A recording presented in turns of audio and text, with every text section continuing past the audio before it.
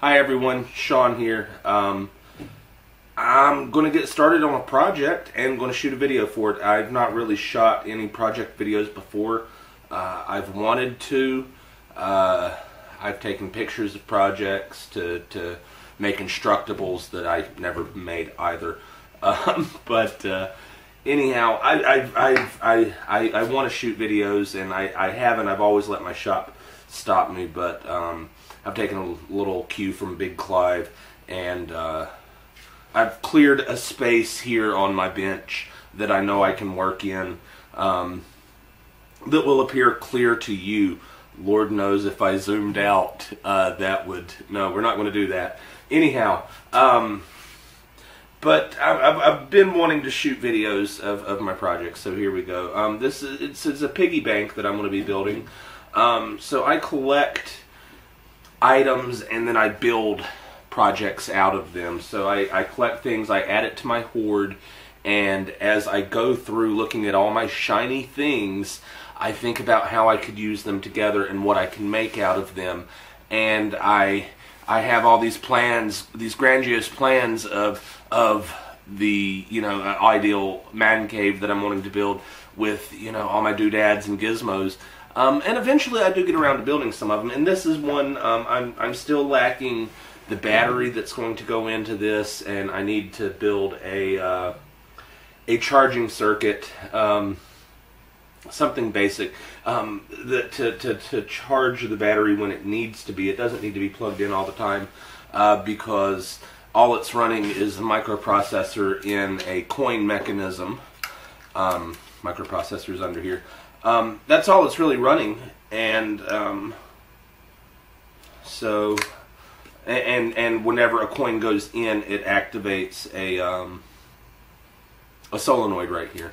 But it's well, I don't know. It's got a magnetic coil that's always running. I wasn't thinking about.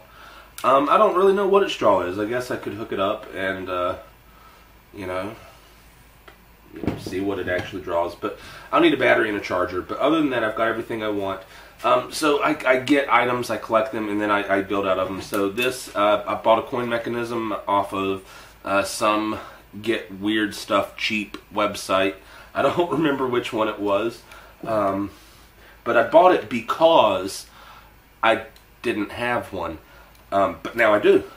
And my brother label maker, the black on clear, what's that, half-inch?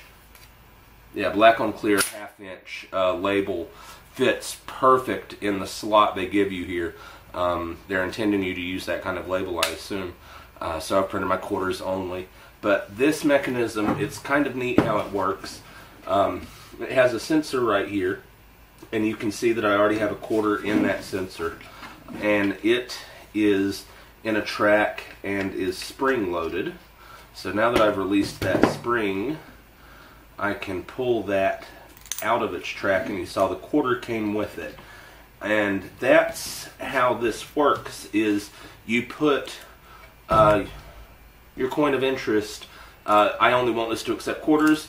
Put a quarter in there. I only want it to accept my gold tokens at my local Chuck E. Cheese. You'd put a Chuck E. Cheese token in here, and it'll only accept them.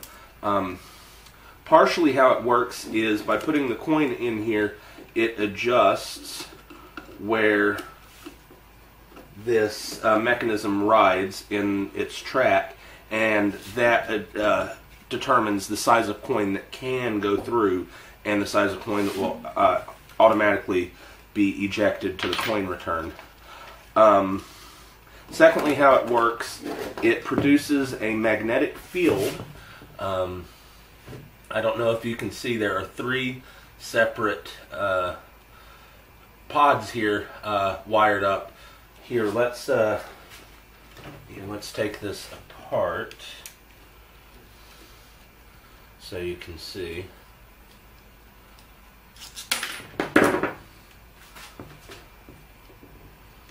Alright, there we go. So that here's one, and it has a green and a yellow wire, and it has this back plate as you know, the one that slides in the track that locates everything and slides it up and down. That is the back of that pod. Then there's this center one here, and it has 2 red wires going to it. And then there's what is my right hand side here, which is another pod that has a green and yellow wire on it as well. We will crack this open very carefully because it is some very fine loose wires in here.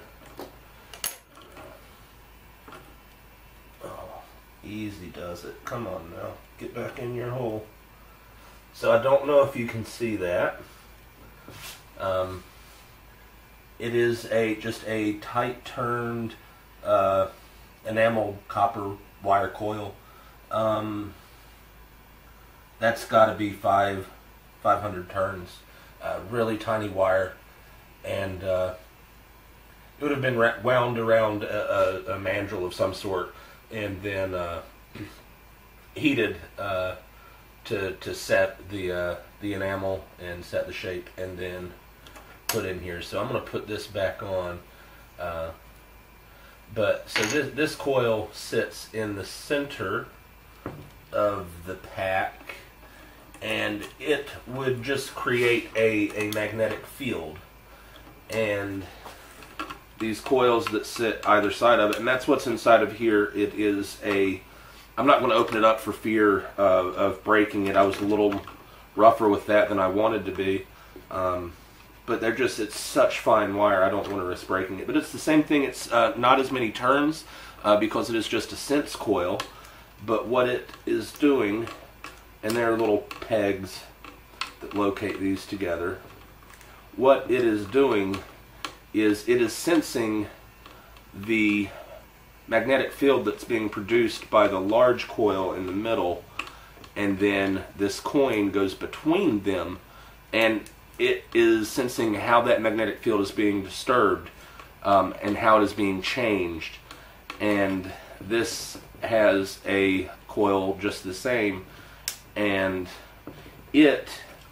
so there's this first slot that the coin of your choice that you want to match, you put your coin in here, and then there's this second slot here, and that is the one that, let's see if you can, well, it almost went through, but that is the, when you insert the coin, it goes between those 2 coils there. So we'll put that back in, put our spring back on, and put our quarter back in there.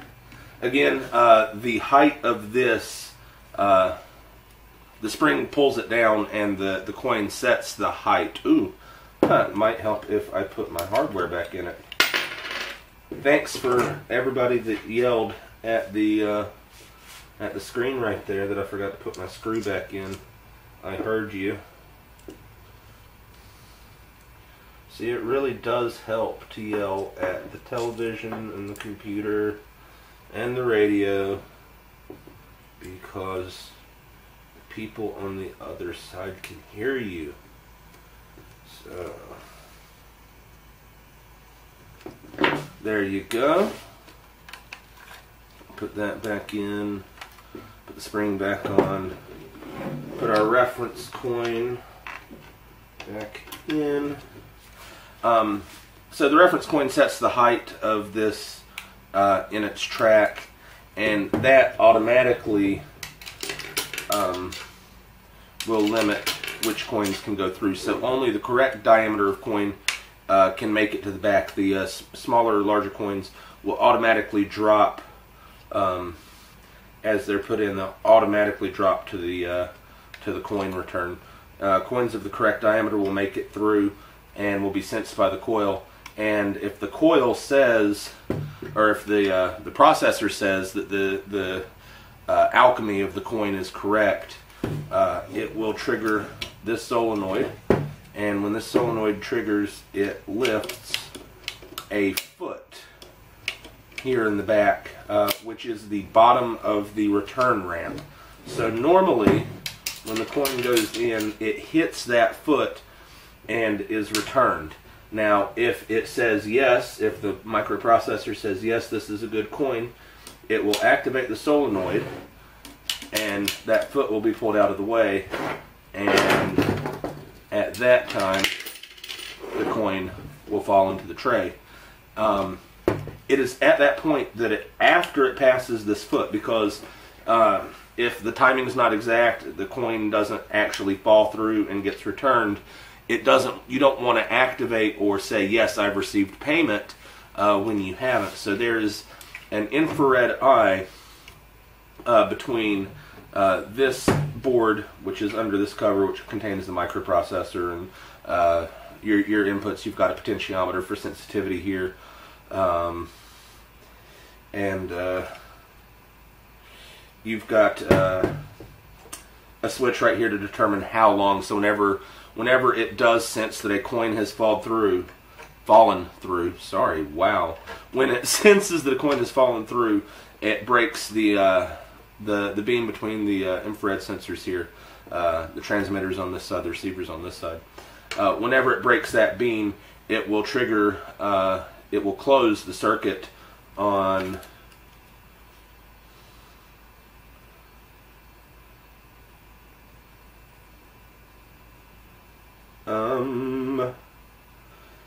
it will close the circuit between black and white, and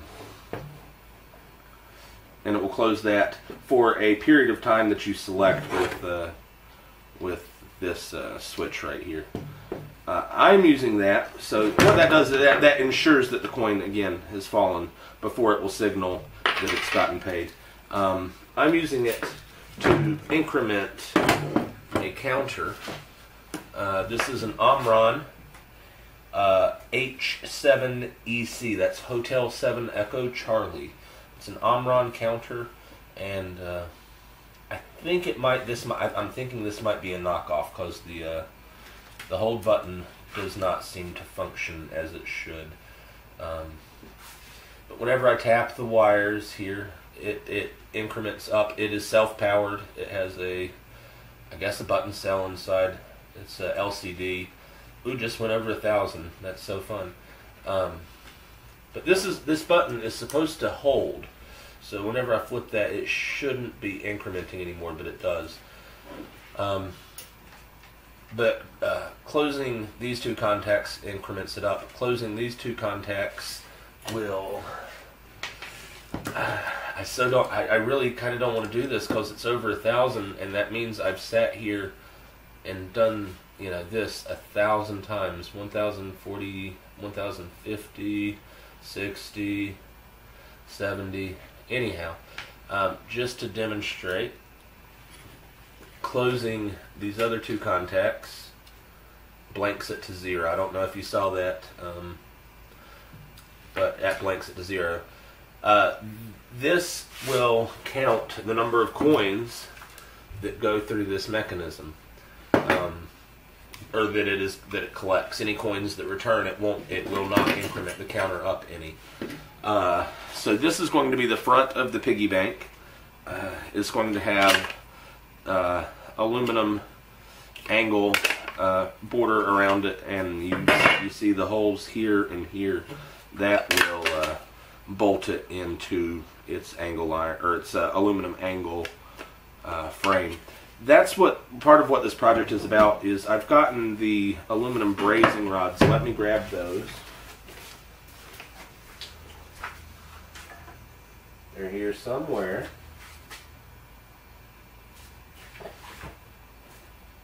Well, I'm not going to spend too much time looking for them because there's one. I don't see the package, but I did find one I've been playing with. One that I did this joint here with. But it is an aluminum alloy that has been fluxed and has a fluxing agent built in. Has a really low melting point. You have to make sure your aluminum is good and clean, but you're able to heat your joints with a regular propane torch, and lay this in and braze aluminum together. It works really well once you learn what you're doing. There is a learning curve to it that I've just very recently overcome myself, so I'm going to go ahead and undertake this project. So the frame will be built out of aluminum, and you've got the plexi so you can see inside and see what's happening. This will be the coin acceptor, or the coin receptacle. This is a post office box door, and it will be the access around the back to get the coin receptacle out and collect your coins. So it will be mounted on the bottom around the back, and just above it in a panel will be the Omron counter. So whenever, and you see this little switch I've got mounted here, perfect clearance just inside the locking mechanism. So whenever you open this to retrieve your coins, this switch will be, it's a single pole, or double pole single throw. It will be wired to the reset of the counter. So whenever you open this to retrieve your coins, you simply toggle the switch up and down and it will reset your counter. Obviously you need to write down the number from your counter before you reset it. So make a note of your coins. It's how many are in the, the number it's showing is the number of coins you have in a box. And you collect those, reset the counter, put the empty container back in, and it's not doing anything. You could use this to signal start to anything. My ball machine on the wall, and tell it to run the ball machine for 10 minutes whenever a quarter is received, something like that. I'm just going to have it sitting on a shelf for me to drop quarters in whenever I see it. So that's the plan. That's what we're going to be building. It's a neat little mechanism. It's surprisingly simple and effective, and I like that. So anyhow, that's what we're going to be doing. Let's see how this goes. I'm not sure. I've not shot any videos like this. Okay, folks. So at some point the video stopped, and I didn't realize it. I really should make sure to keep an eye on it. The camera's way up there. Hello, way up there. And I have behind me, obviously I'm looking at a screen. Behind me, this way, there is a screen. And it's actually a security camera that is looking at the screen of the camera I'm recording with. That way I can see. Yeah, it's pretty janky, but anyhow, you're way up there. I didn't realize we had stopped. I was struggling with this thing, and that's all that happened. I was sitting here trying to figure out why it wasn't working right. It wasn't tallying right. I was pretty sure I was on the correct wires, and it just wasn't working, but yes.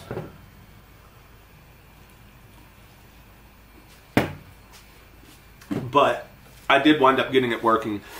I just wasn't getting enough juice. It's just the juice.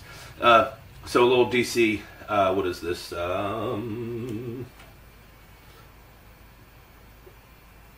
She is charged, so I don't want to pop myself. 1000 microfarad, 25 volt, little DC cap. It's just what I had in my parts box over there that works. It gives enough juice to keep, it's got enough. What draws, and what was happening is the coil wasn't clicking hard enough over, and the coins were getting stuck. So it's that, it's a coil. It's an inductive load, and what do you need to have in your system to handle the instant draw of an inductive load?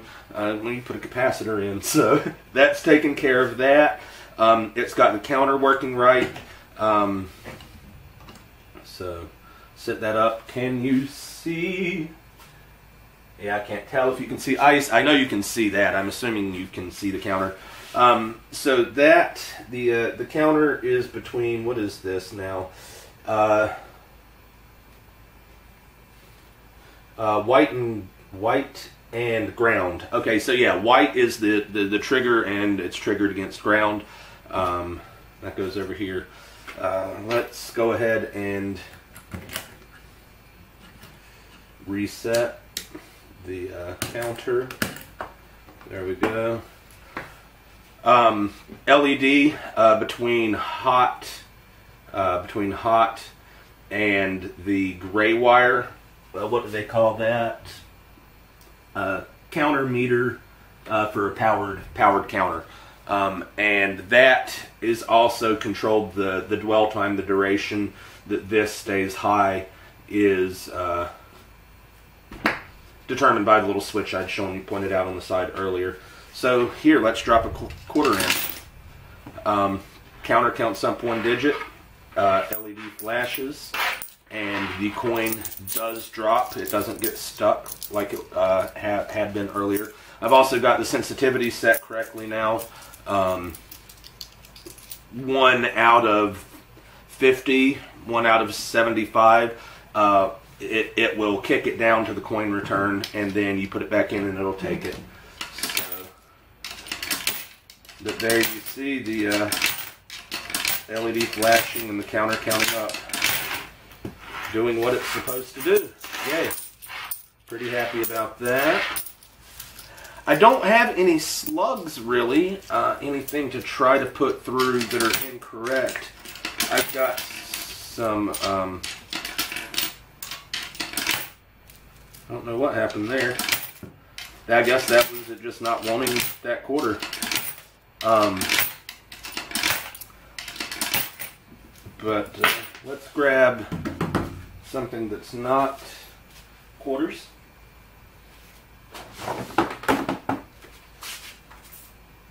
Alright. Dime and a nickel. Oh, I got a nickel. Dime. Just, come on. Falls through. Nickel. Falls through. So, quarter. It takes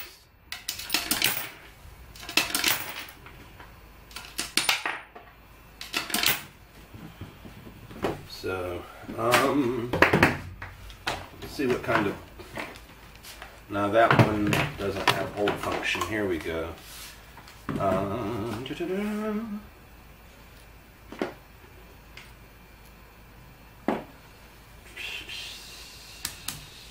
Wrong way. Voltage, max, range, max.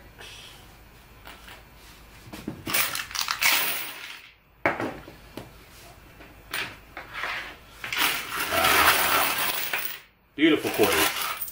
Not all of them. Some of them. Here, those two not so beautiful, but they're okay still. What's that say?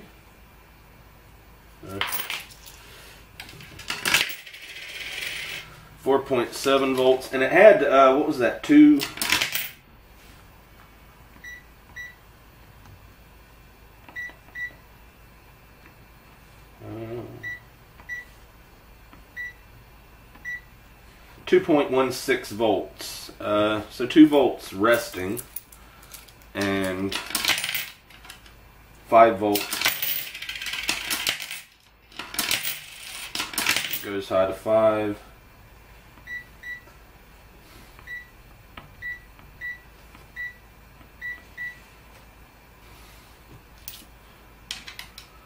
.8 volts.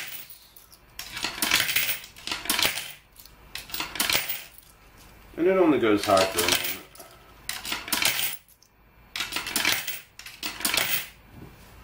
So I've got my little LED here, got a resistor across it. What is that? Brown, green, red? 1500. It's again came out of the parts bin. It's what worked. So, to drive the LED and not kill the LED. So you gotta just take the take what works sometimes. Alright. Come on. Get under. There you go. Right. Call that milliamps. Milliamps. Yes, move your leads.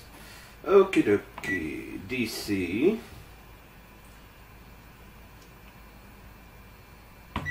Max.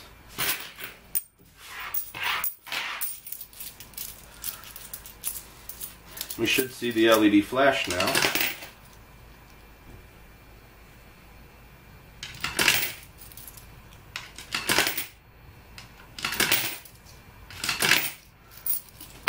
Alright, that's 8 milliamps, but I've got her backwards. Sorry. I feel very silly. No. I would have had the leads. No, the leads were correct. Oh, I am confusing myself now, guys. It's positive. I think this is how I had it, though.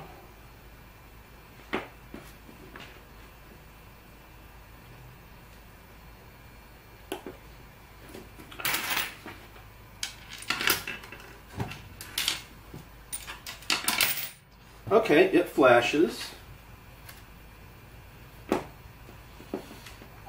So I did have it the right way around. I just must not have had a good connection. See if that works any better. Alright, well I see the 11 milliamps.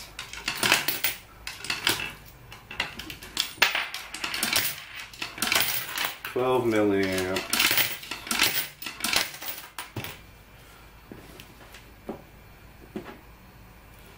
Anyhow, so 12 milliamps, 5 volts.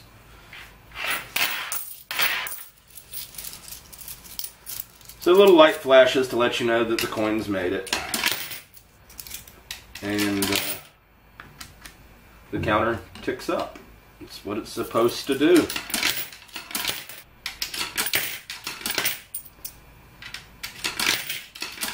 Anyhow, there you go. It works. It does what it's supposed to. I've got my stuff. I just need to start building the case. Cutting, taking some measurements. I know that's 3 5/8 inches is what I need from the inside. 3 5/8 right here. That's the width that will work for front and back. I just need to get to cutting some metal, get it bolted up, not bolted up, clamped up in. Where's my clamps? Clamps! Come on, clamps, where are you at? There's clamps.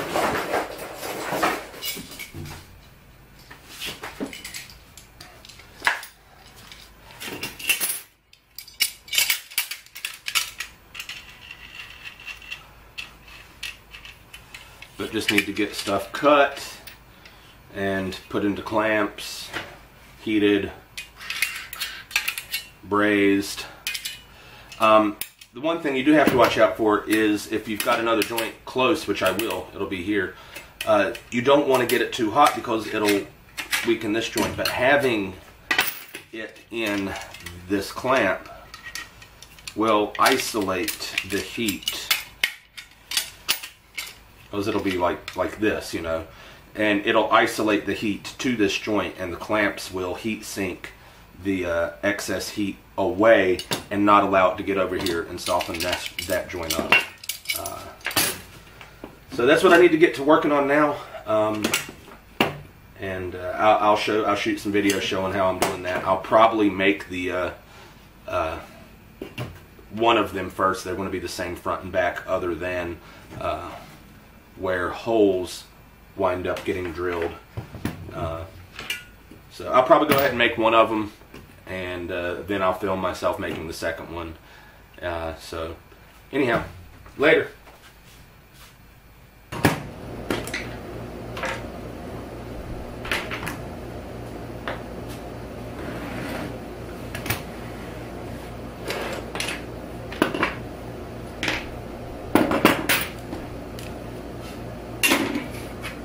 Because you know you're going to set them down, right? You're going to set them down somewhere, and you're not going to have another one, so you just keep them with you, and that works pretty well. Well, keep a bunch of them at one centralized location. And the same way on the job site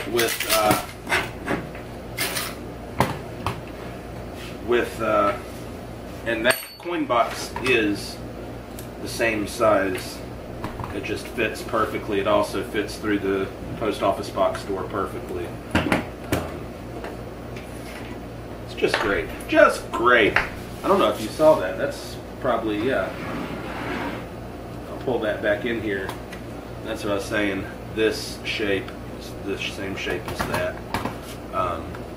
Very convenient. And you've already seen that shape is perfect to slide it in and out. The depth of this box also works for the depth of the cabinet or the enclosure altogether. It's just very, all in all very pleasing dimensionally, which I like, because OCD me needs it to be just right. So anyhow, I've been marking out already. These are my bottoms and tops. I've got 3 of the 4 I'll need. I'll need 2 in the front and 2 in the rear.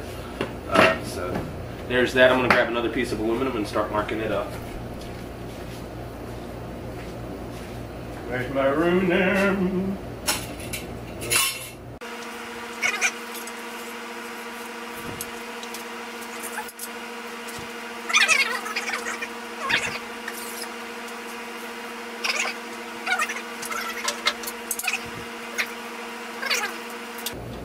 There's a piece sitting around here somewhere I'm not seeing. Anyhow, some of this is pretty dirty, but it's okay. So, I'll go ahead and I'm just setting this up on that corner to hold it square. It just makes it easier for marking.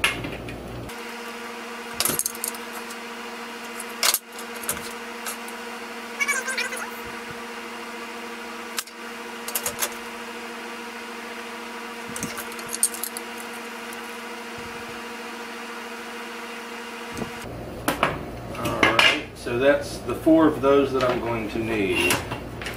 So let's see what this inside dimension is. That's a little different. I want to be sure it's a piece of exactly the same style. There's a piece.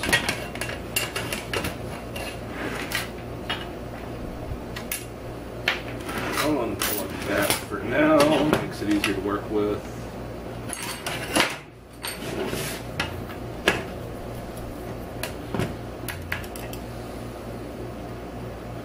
Eight-inch even.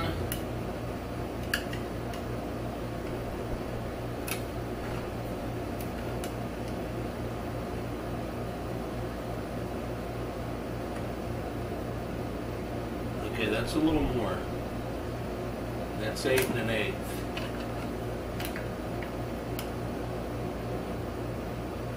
Eight and an eighth. All right.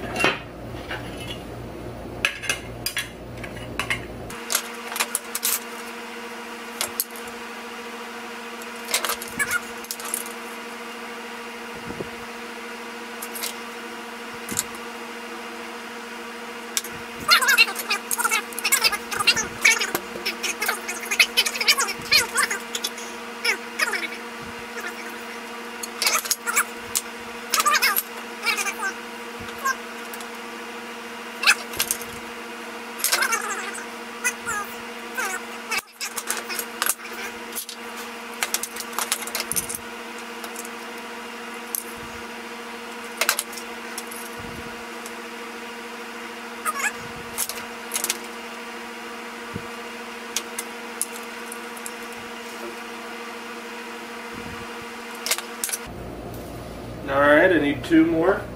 I'm starting to be happy because I will have enough at least to do the outsides, the borders. I will need short pieces like this to go between, but I should have scrap pieces that's enough for that. If not, I have some larger angle. I don't have a piece right here to show you, but I have some larger angle I could do that with. But we should be good here. We should have everything we need.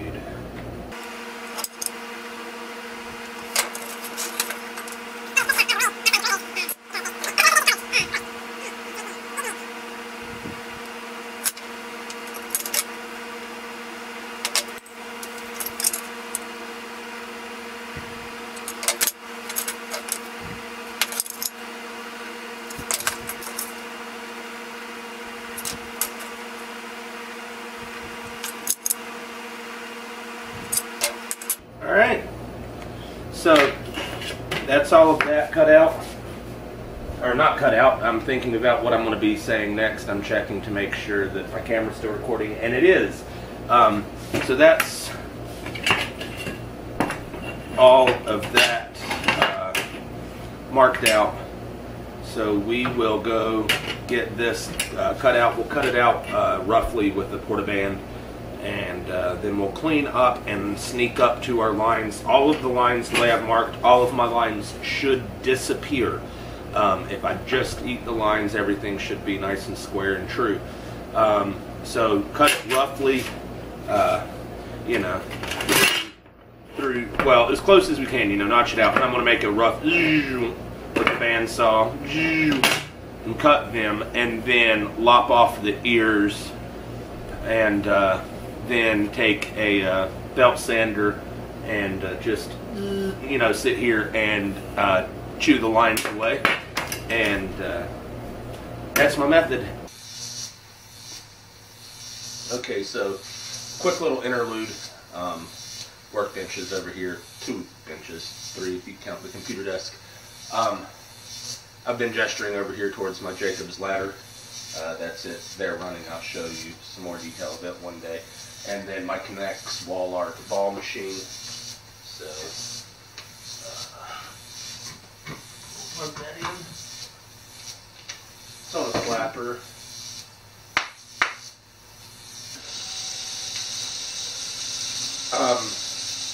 I've got videos of both of these already. I believe I've got one showing the Jacob's ladder running. It's not anything in-depth on it, explaining how I built it, what it's made from, just it running. And then same for the ball machine. I have a video showing how I built it, and or not showing how I built it, showing it running. And I have made a few little tweaks here and there to the design to make it run a little smoother. That's its only problem, is that well, it doesn't have any. Right now it actually runs pretty smooth. I don't lose any balls. They don't get stuck anywhere. So I'll probably shoot a new video for it showing the improvements I've made. But wanted to show you, it shuts itself off sometimes because it is on a clapper, and the sound of the balls clanking with each other will shut it off. More times than you would think, it actually turns itself back on, because it will shut itself off while there are balls in motion on the track, and then the sound of them falling into the return chute will be in the correct rhythm to initiate the clapper. Wanted to show you, a lot of people don't know how to open a beer bottle with a lighter. So hold the beer bottle round with your finger, and you're using a pivot system. Your finger is the fulcrum. Use the flat part of the lighter to get maximum leverage, and rest the lighter to pivot on your finger, and push up into the bottom corner of the bottle cap. And then you simply rock the lighter over as you're pulling up and back with your finger, and you'll pop the top off. You will, I haven't done it here yet, actually there is a little divot right there. Put a little divot in your lighter. Don't try it with a cheap lighter. I only buy Vicks. But yeah, there you go. Just a little interlude. Ball machine, Jacob's ladder, heading out to the shop.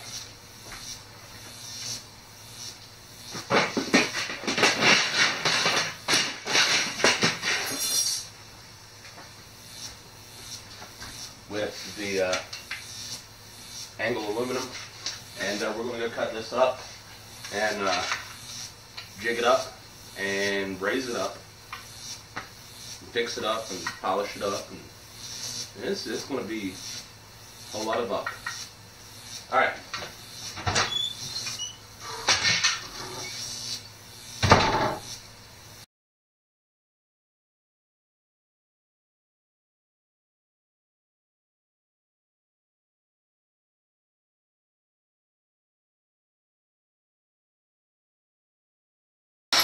So if you wonder why I'm squinting the way I am, I'm not squinting because I'm afraid of particles coming back. It's just I'm squinting because that is the face I make that makes full contact all the way around with my eye protection, and that creates the impenetrable seal that I'm after. So that's why I squint like this, because it protects me. So, and it makes me look cool.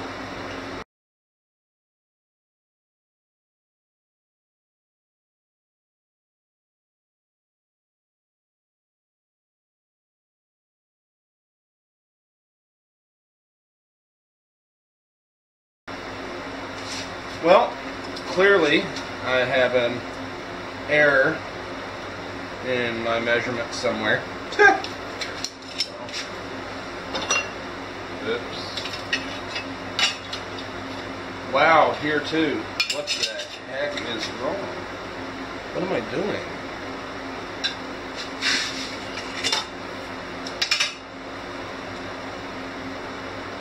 Those match. So apparently this piece is wrong.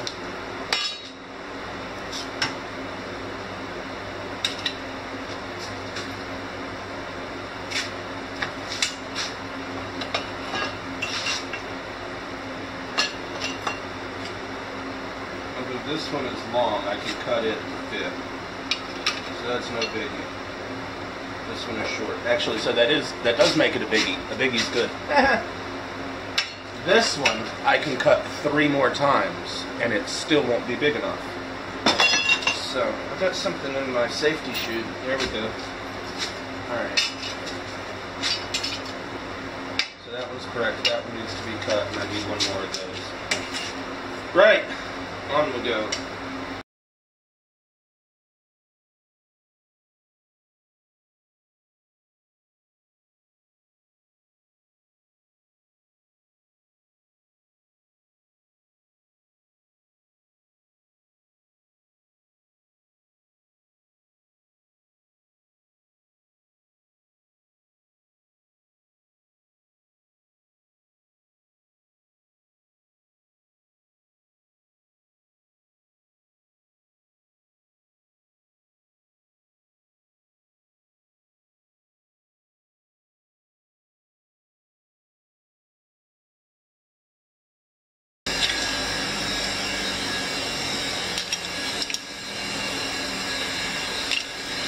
Alright, let's get it in clamps.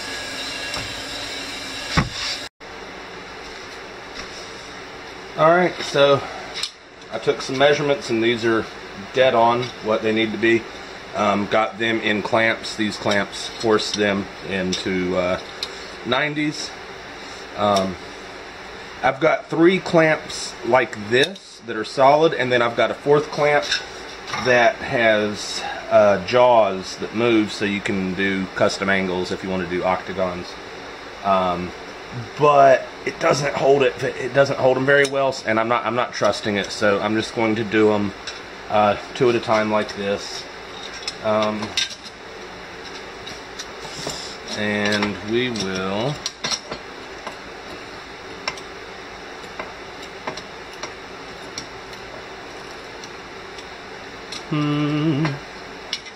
I want to hold it like that, or do I want to do them like this?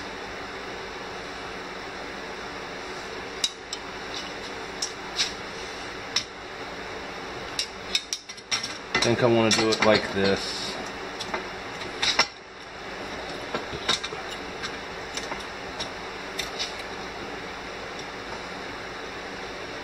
Alright, there we go.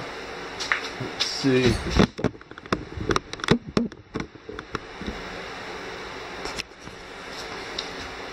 Alright, I had talked about the stick I'm using. Working temperature 730 degrees Fahrenheit or 390 degrees centigrade.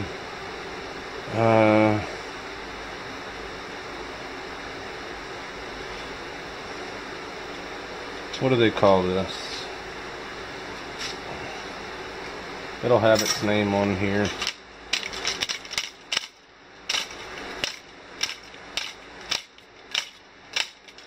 Come on.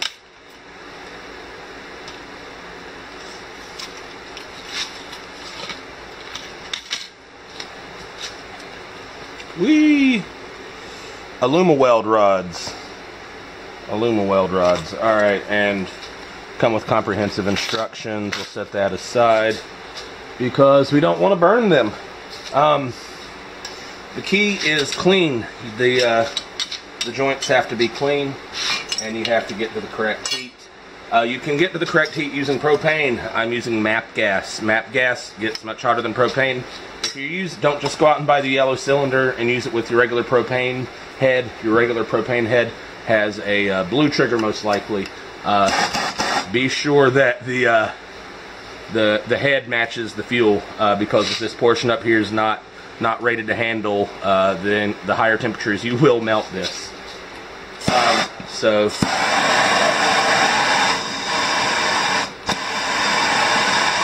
we'll heat about like that. Good heat, even heat. You want it to be clean. From me cutting this and grinding it, it should be clean enough. We will see. Is that unfinished beer up there? That is.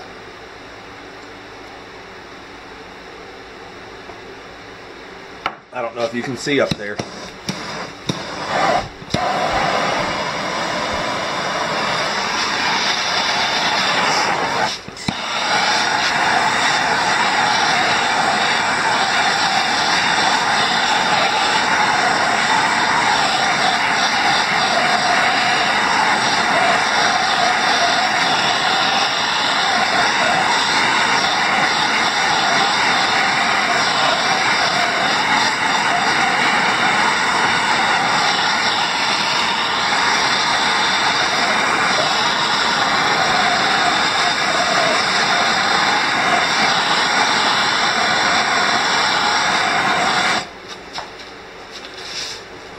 Alright, I don't know if you saw how that flowed in there, but it flows in.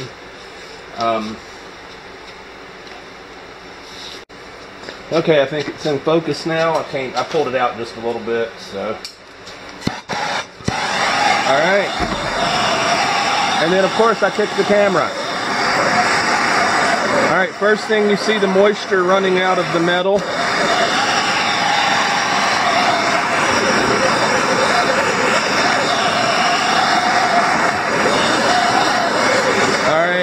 Some of that flare-up is old glue, wood glue on these clamps from being used for carpentry work.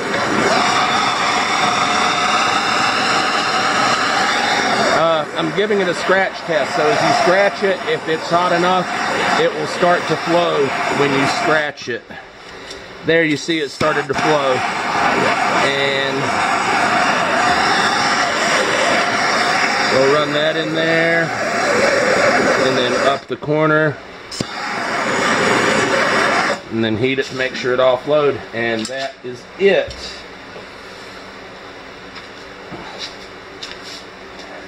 And yeah, so we'll let those cool a little bit, and then we'll go quench them.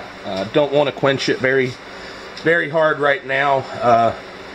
Just let it sit here and air quench a little bit, so it doesn't go wibbly wobbly. And that's it. So I'll move the clamps to the other side. Again, these clamps will work as a heat sink to keep the heat of me brazing this side. As I'm applying heat here, it'll keep this side from coming loose. And yeah, I'll go ahead and do that. I'm not going to record it all because it's all the same thing over and over. Alright, that's another part of it done. Hope you're enjoying it, and we'll be back with you.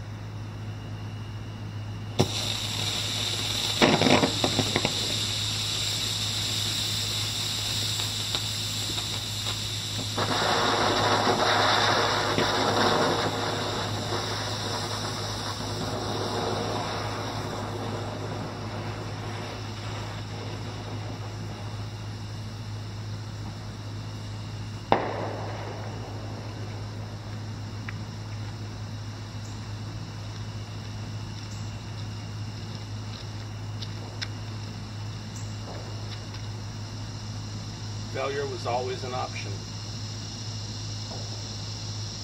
Looked cool though. I mean, that was fine. It didn't go boom. I wanted it to go boom. Oh well. Always next year.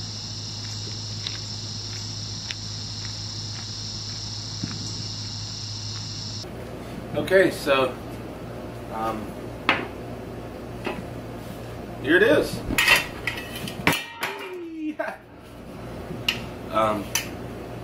Came out pretty decent. I'm pretty happy with those. I have disconnected this stuff from the power supply. Discharged the cap.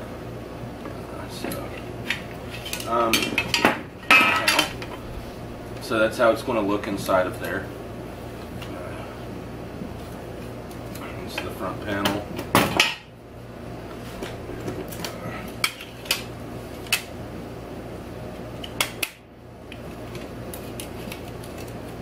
That'll be the back. There'll be another piece of plexi up here that will have the counter mounted in it. Open the door to remove the coins, hit the reset for the counter.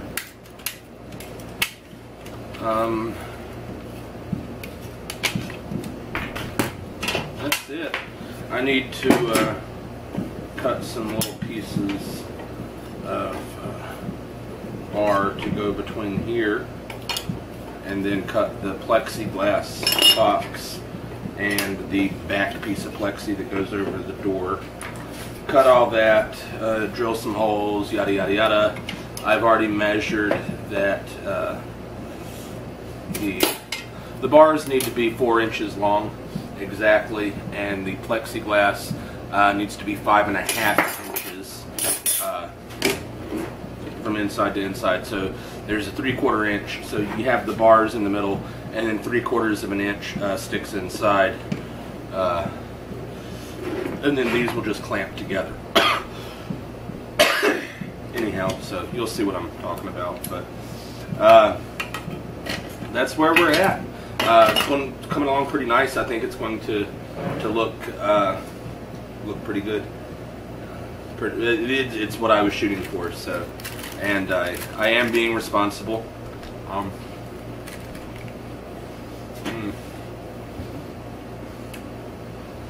Oh yeah. And then wash it down and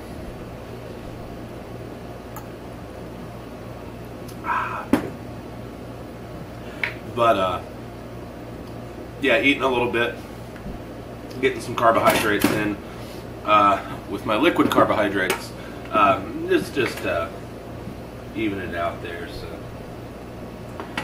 happy 4th of July. I'm not sure if I'm going to include, I just set off what was supposed to be a sparkler bomb. It was a really nice fountain.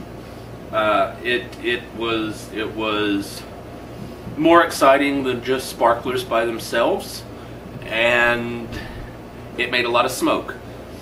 So in those ways I was successful, and so I'll probably include it just to make this video a nice long video, which is what it's shaping up to be. I'm not sure how long it's going to be. I'm sure I'm going to be over an hour, hour and a half probably. But it is what it is. Let me grab a piece and show you something I'm going to do.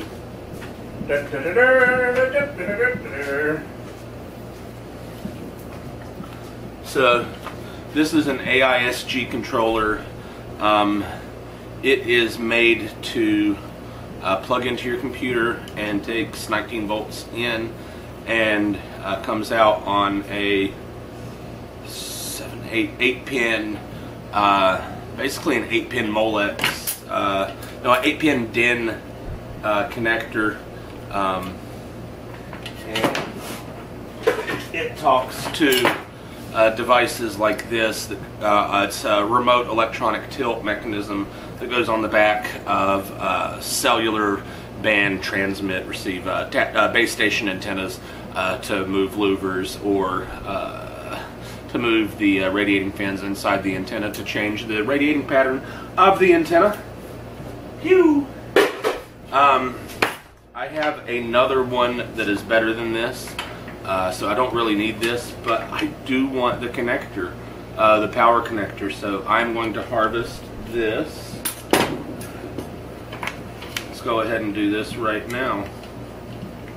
I was going to do this in a different video, but why?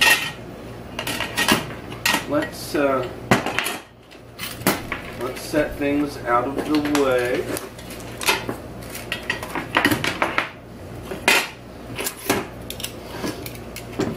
Measuring apparatus, nice.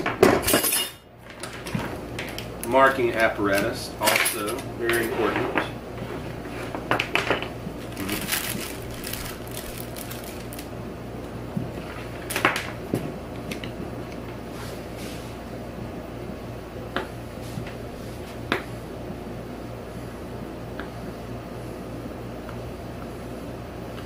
So yeah, I was going to save this for later, but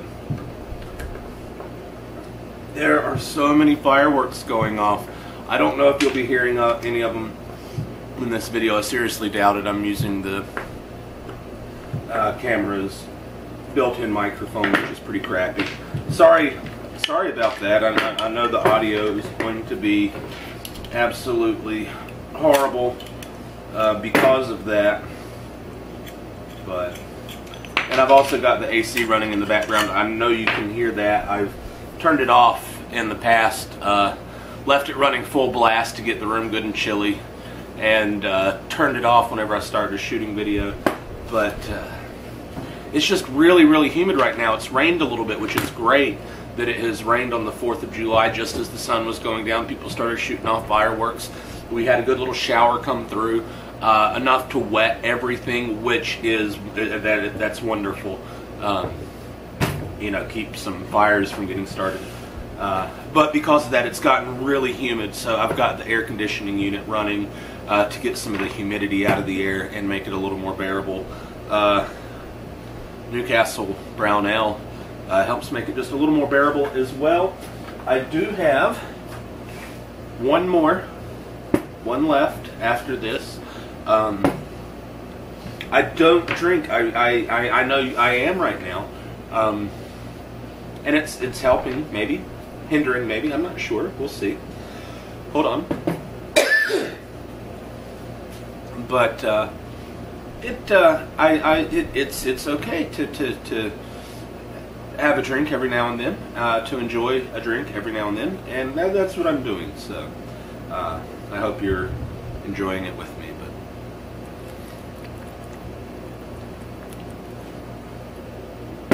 But wow, so that there is none of the circuitry is inside here. That I could have sworn I've taken one of these apart before, and you would think I would not be surprised by this, that I would have seen it before, but it is literally just, you know, the pins from the connector running to the wires. It's taking its power and its data that it needs, and there is a circuit board in here with a little 8-pin chip,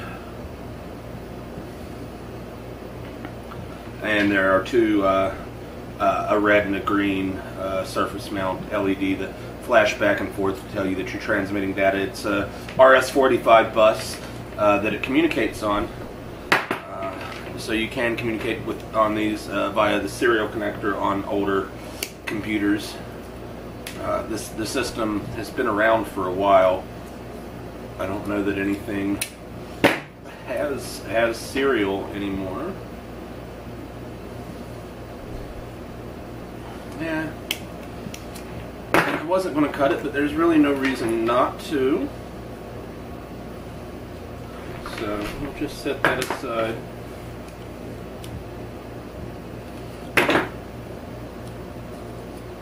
I know that this tool is not made for that, but when you've done it enough times,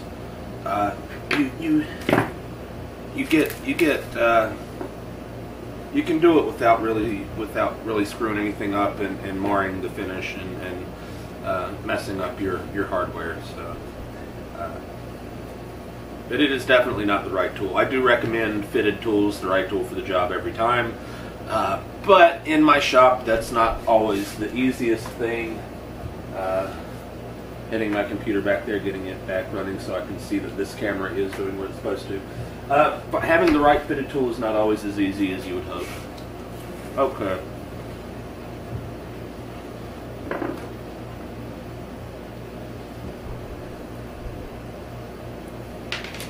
Whee! Come on. Get on there. There we go. So chances are that nut won't be used. I will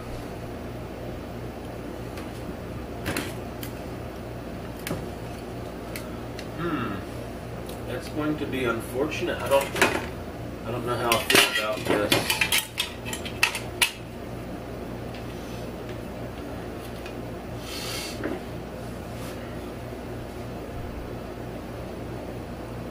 It'll have to be up there.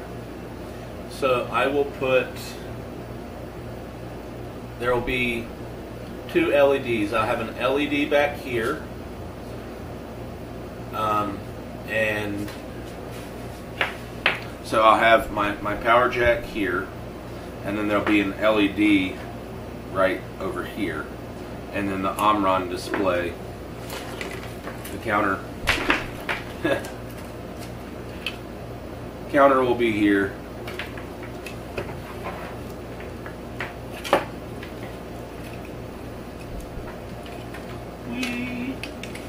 Yeah, I can't hold it all together, but that's how it'll go in. I wasn't planning on another LED right here, but for symmetry's sake, for me to have this power over here and it not drive me crazy, I need an LED there as well.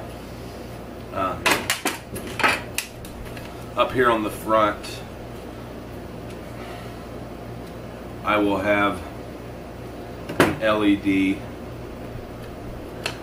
I will have two LEDs, one for power, so just a red always on LED, and then I will have a green LED that will flash when the coin is accepted. And back here I will have the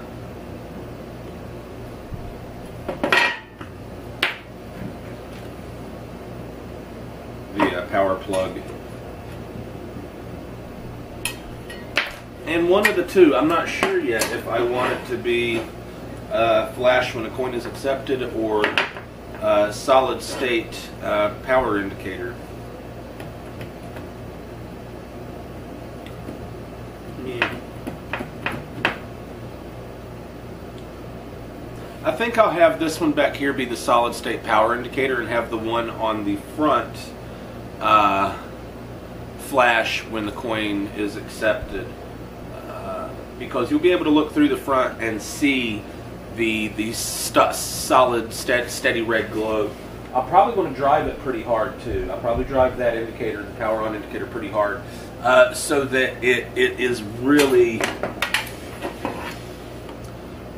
visible through this case. It'll help illuminate the side of the mechanism. So yeah, we'll do that. Yeah. But battery's dying on the camera. I need to get a camera, some kind of camera that I can power while it records. Surprisingly, none of mine do. I guess it's to mitigate interference. I'm not sure if that's the reason, but you can't power and record at the same time, which is unfortunate.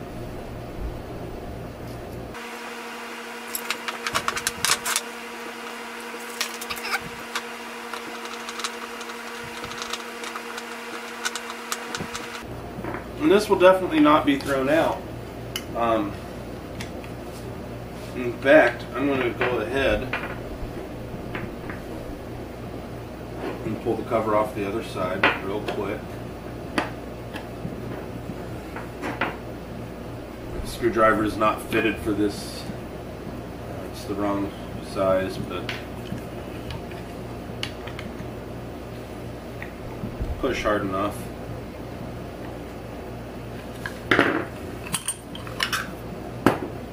Alright, the reason I'm doing that, oh shucks, where did it go? There it is because this is pretty nice. It's monitoring 1, 2, 3, 4 of the pins, and it's referencing ground. Now the other pins do come through. Well, 2 more of the pins do come through and are soldered. It does not have the center pin, which is pin number 8, or the bottom center pin, which is pin number 2. But it does have 6 of the 8 pins and a ground reference. And I do have a bunch of these cables, and most of those cables are made the same way. They don't have all of the conductors. I am going to have to loosen that more to get it back in. But this is it's a pretty nice breakout box, project box to use with that, to make use of, that screw's going to have to come all the way out. A nice box to make use of some of those cables in the future for something, who knows what, but that's how it goes. I don't have to know what it's going to be for to know that this is a handy, nice little, well-made thing that would be good to have. So we will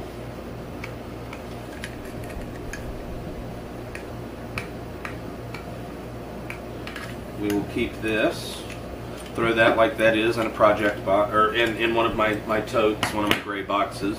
This is the part that we have salvaged that we are going to use for our project, and we have this, which has all of the bits built in. It is a serial USB to serial cable that has 5 volts and serial bus, RS-45 serial bus coming out, I can use this in a project in the future. I'll go ahead and I just pulled the grommet off of that cable.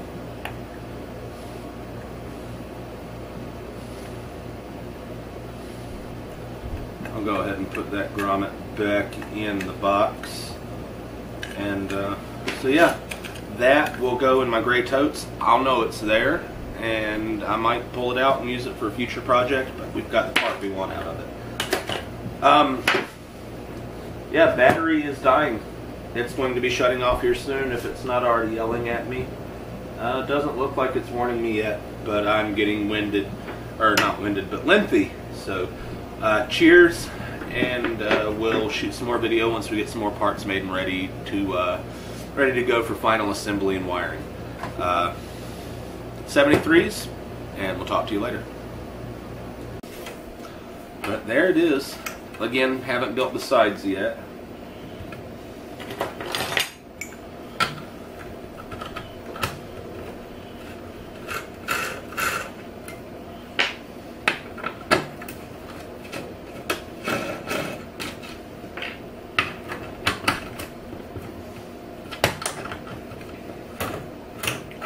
And I'm not going to build the sides just yet. That'll be the last thing I will make.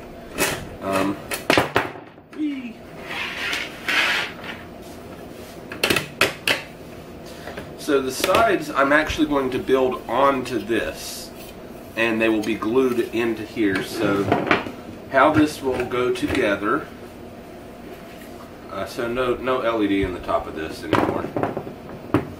You saw that. I made a annotation because I'm editing stuff as I go, obviously. So this, the plug loom, whatever you want to call it, for the mechanism will be hot melt glued right here and plug in. So all the wiring will be kept back here, and this is a pluggable unit. So you'll put this on,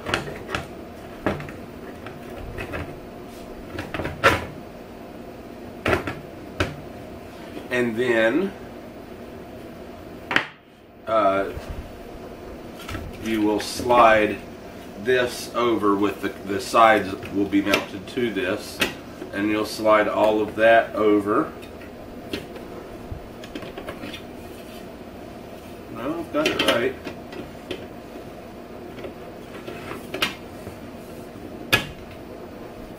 But I won't be able to reach over there and do that.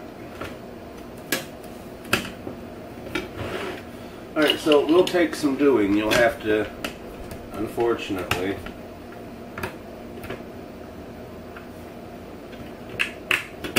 you'll have to convince the threads to line up with their holes.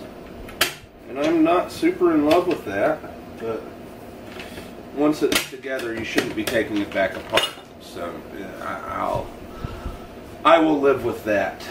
But you'll put that all together, and then I'm not putting the hardware back in because I'm going to be taking it right back out. You'll flip it over, and then at that point you can open this up, and the wire is hanging right here, and you simply reach through the door and plug it in, and access to your little coin thing. So power I've put here just so the wires run down the back hinge side.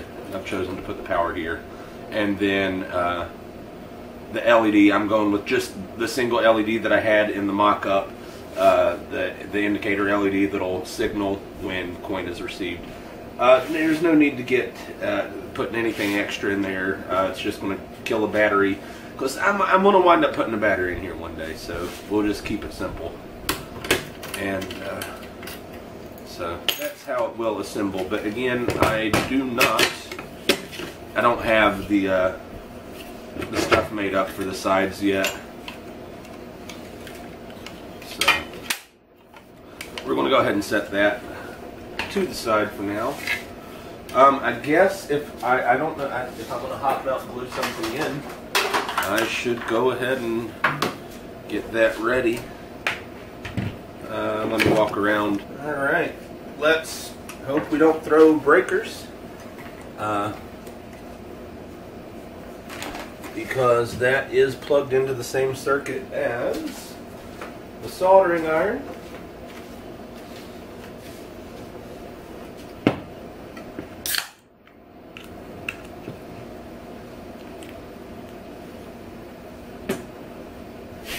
What else?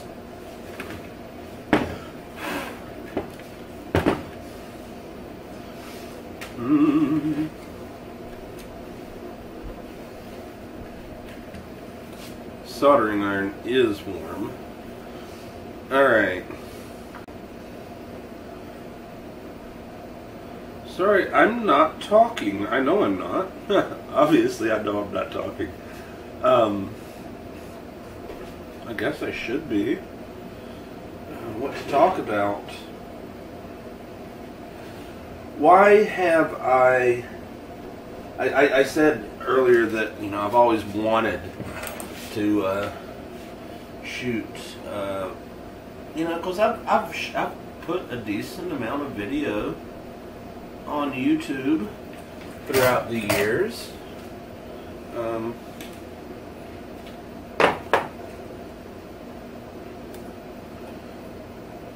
Why do I want to do project videos? Because I get so much pleasure and enjoyment from watching everybody else's videos on YouTube. And, you know, I do some of these kind of things too. I build stuff, so I might as well make a video also, because if, yeah, I might as well shoot video also, because if one person sees my video and it makes them smile, or they enjoy it, or heck, it's background music and they fall asleep watching my video and I help someone get a restful night's sleep, even if that is all that happens, all that comes of it, I'm okay with that. But I enjoy watching people's videos. And why doesn't this want to sit right? There we go. It just doesn't want to, so it's going to sit like that. Come on.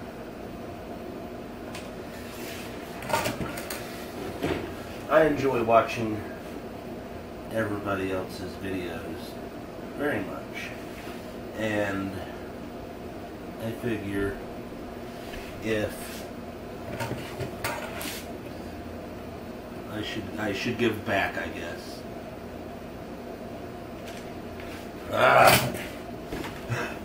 I'm gonna redo the take of that. I don't know why I'm having such a hard time here.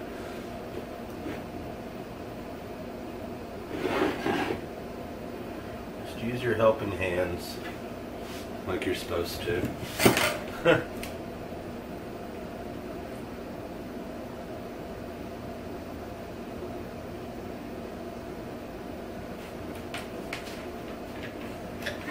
What the heck? That didn't even take. There we go. I don't know what's going on there, guys. I probably just killed that resistor. It'll be fine, but I'm just having some major technical difficulties. I still continue having major technical difficulties.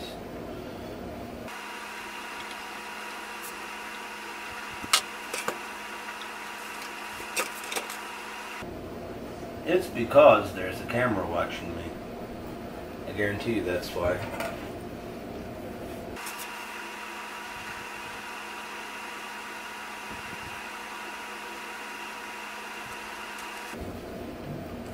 That resistor wasn't already dead, it is now. Oh my gosh. Oh no, I killed that poor thing. Let's see.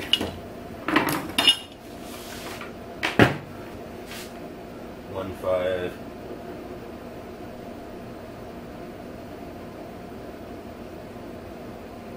1, 4, 5. Okay, she's fine. Resilient little frick, isn't it? Yeah.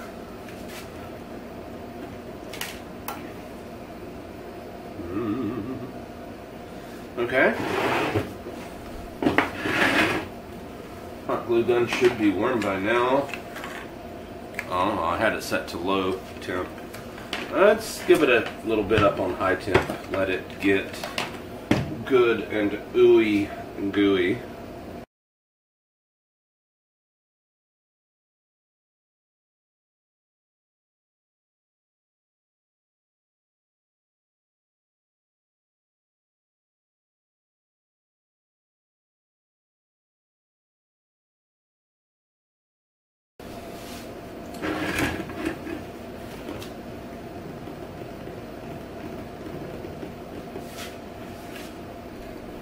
Alright.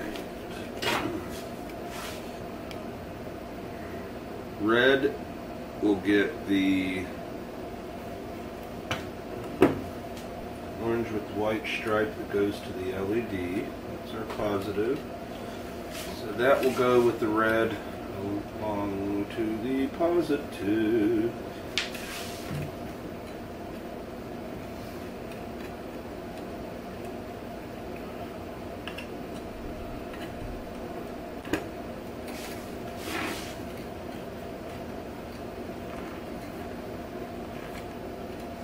And then the other one will get tied to the gray. That orange wire.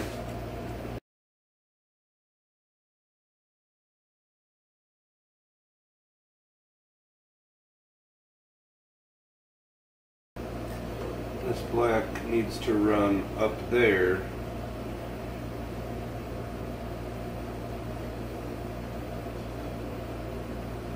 It is the ground, but it also needs to run up there as the ground reference to increment the counter. So we will do this here.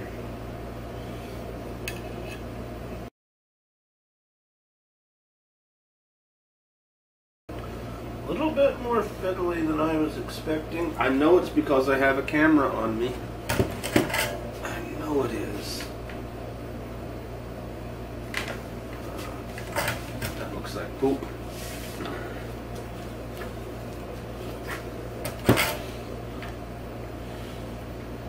So yes, that's a sock. But just so you know why there's a sock in my toolbox. It's got my safety glasses in it. Just an old sock. Keeps them from getting scratched up. But my tip was dirty, so it is clean now. Let's moisten the tip. Backside. Wet the whole thing. There we go. I don't have a sponge. I should.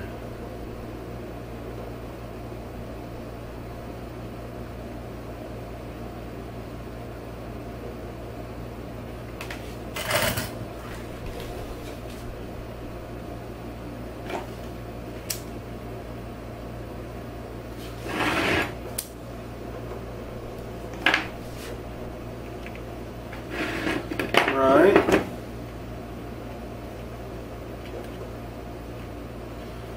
So that is power for, that should power the machine. And that is power to the LED. The other side of that was gray.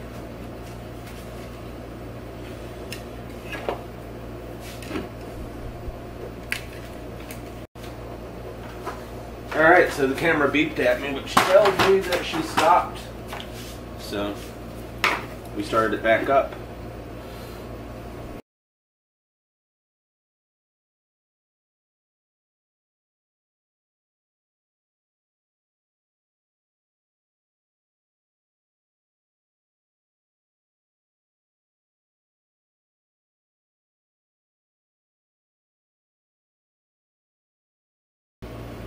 Alright, Last thing, it would be the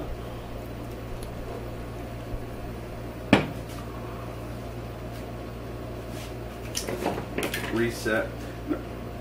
Now these are the wires that I had on the step-up counter to begin with that would actually step it up, but I just landed the wires to step it up, and so I'd removed these and figured I would use them for the reset, because why not?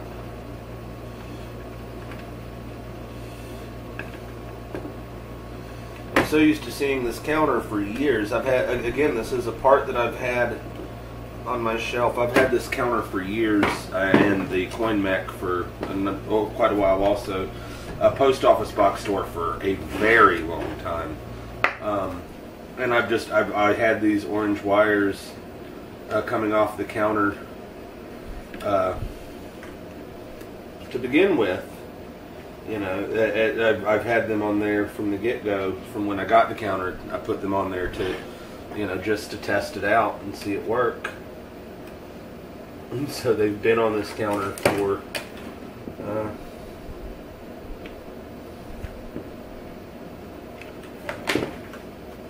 4, 5, 6 years now, probably.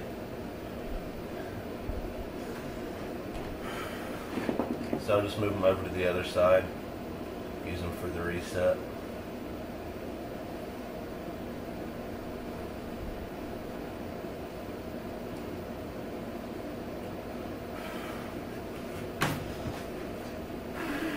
I had a can of compressed air, hold it upside down, blow it on there. Fix that up real quick.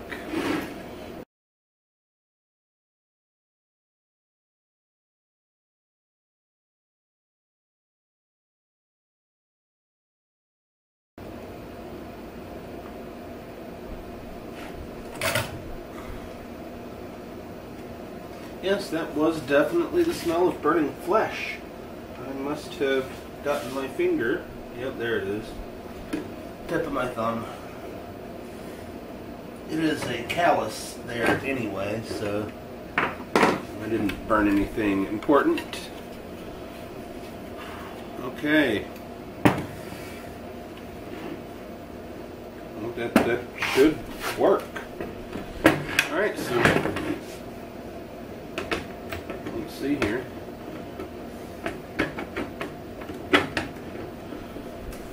So that would go on, and this would go around it with all of the sides on it.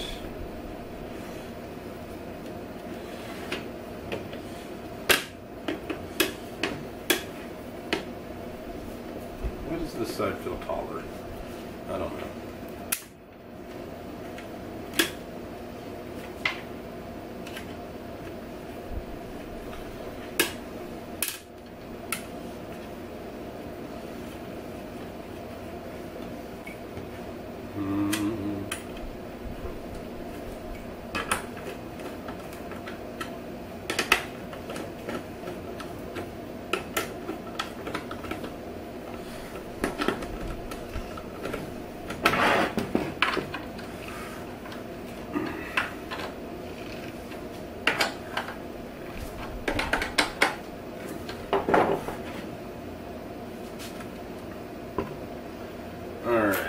Then you would turn it around, because you've got sides on it. Turn it around, Jim, grab the wire, plug it in, and where's my end? There's my end. Get that out of here. Turn the temp down on the soldering iron. Put in an empty coin receptacle box. The counter is at 0.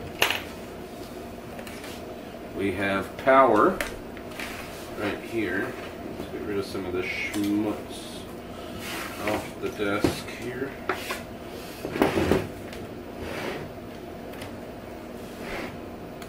Huh, that's interesting. So plugging the counter, or plugging it in, counted 1.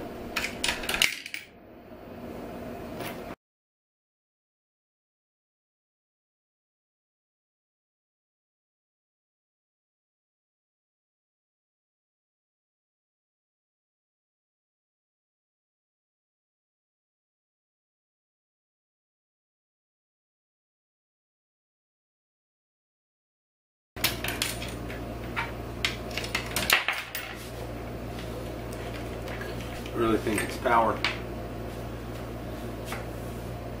It's just not getting enough. Well, I have a 12-volt power supply. I'm about to lose my security cam, but oh well.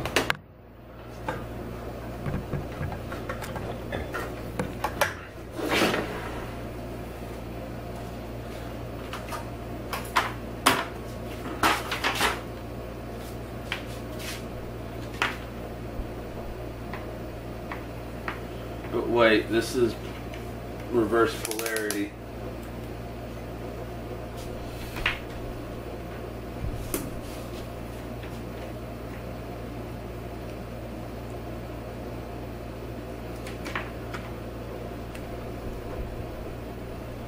Yep.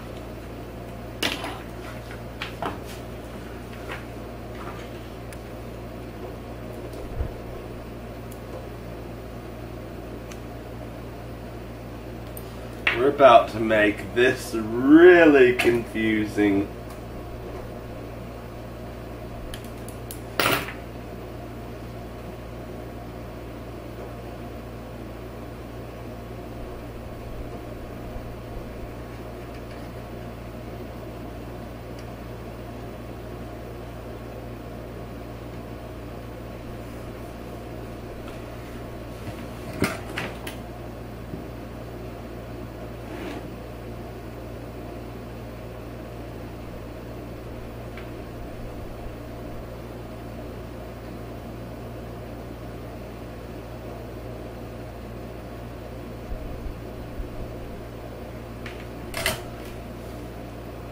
But at this point, I don't care if it's really fucking confusing.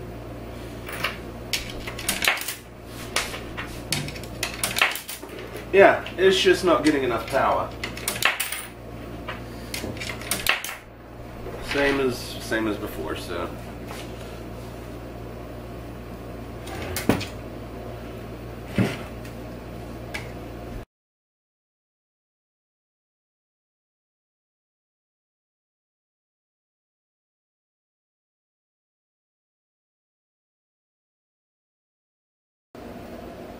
Rightio. Well, welcome back. I thought I was going to be done with this. I was going to put plexiglass sides on it, so my plan was to have the sides, the plexiglass, extend three quarters of an inch into this angle. The angle is 1 inch, so have it extend 3/4 in and have angle cut to 4 inches to fit these corners, and I was going to glue the angle and the plexi together, and it was just going to sit inside, clamp between the 2 outer shells. And I didn't want to do that. I didn't like it. Some part of me didn't like it, and then I thought about expanded metal sheet, and I think this could look pretty decent wrapped around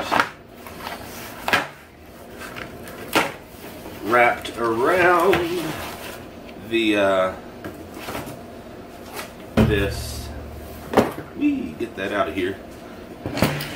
By the way, got to,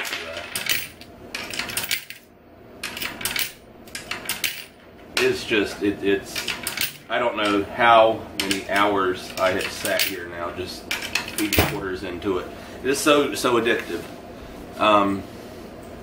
But I need 5 1/2 inch width, so, and this is 1 foot, so I can get 2 strips out of this. And I've got a break in there. I'm going to go bend it on a break, and I'm going to bend through the center here to give myself an overlap that I can rivet to, so I can make 2 halves and rivet them together and have that just hold itself in there under tension. And I think that's going to look really nice. So let's get some measurements here. 5 1/2 inches, and that I know is also 5 1/2, so that's pretty easy, pretty convenient. So let's go ahead and mark where we are going to break the, or split this at. 5 1/2. So if I go through that right there,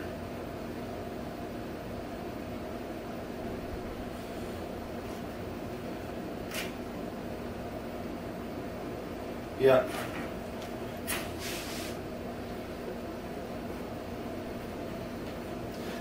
And this should work out right, because the spacing should be 1/2 inch spacing. This did make me laugh a little bit here. So this cardboard sleeve is sized to hold this piece of metal.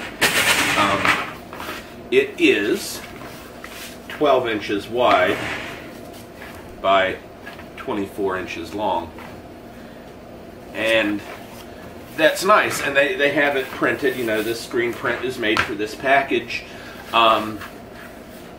but they didn't need to put the check mark, because every piece of metal that goes in this package will be 12 by 24. They didn't give themselves another option to check here. It just made me chuckle a little bit.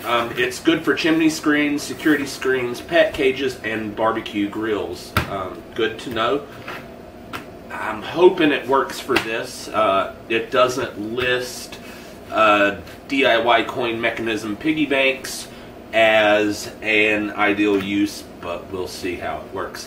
I did get 18 gauge, 13 gauge. If I was building a barbecue, I would want 13 gauge. 18 gauge would be ideal for your chimney screen, and this, just something easy that I can bend on my brake. And I got the 1/2 inch spacing, tighter spacing. It just better in small scale like this. Again, if it was a barbecue grill, I'd probably get exactly the opposite. I'd probably get 3/4 inch spacing and 13 gauge, but a barbecue grill this is not. All right.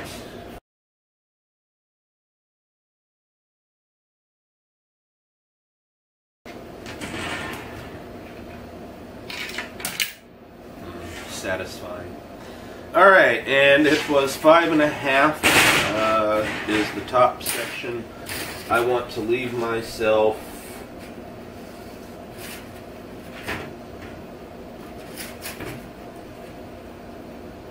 I want to bend it here.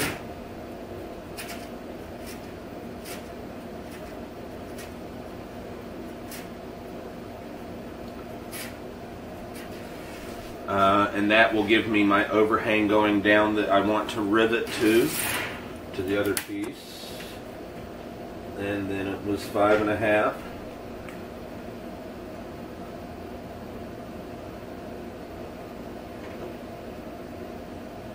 That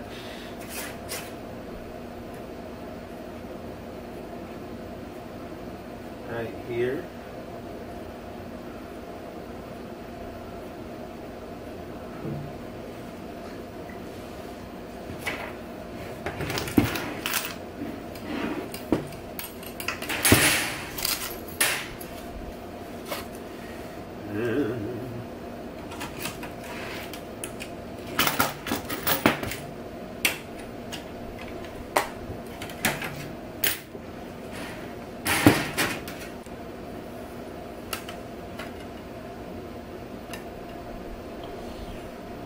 Just shy of 10, but just shy. Yeah.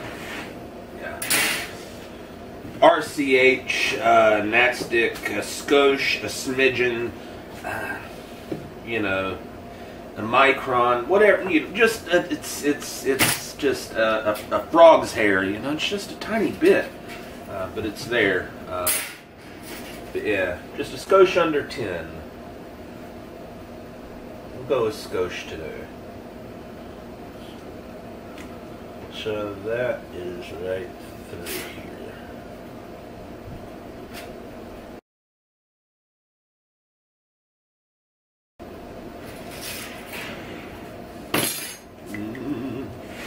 Go ahead and mark the rest of these on through. That was down straight through the middle.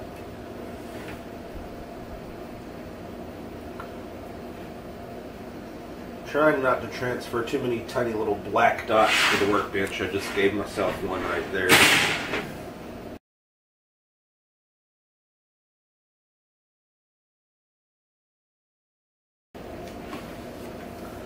There we go. I should continue that one. Well, that's just a brake line, so by the time I'm done breaking that, this will have been cut off.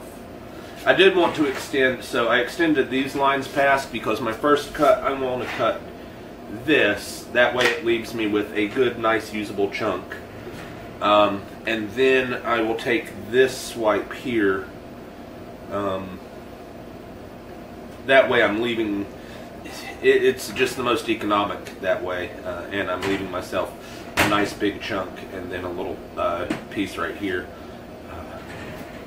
Anyhow, but yeah, I didn't need to extend these 3 lines because those are just brake lines, and this gives me both halves that I'll need to do here and then here.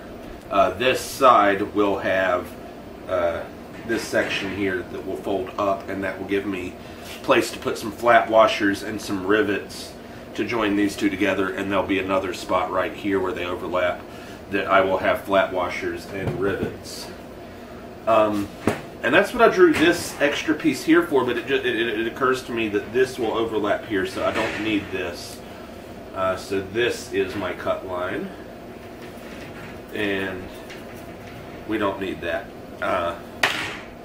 So yeah, that's why it's always good to discuss, even if it's with yourself, which I do most of the time.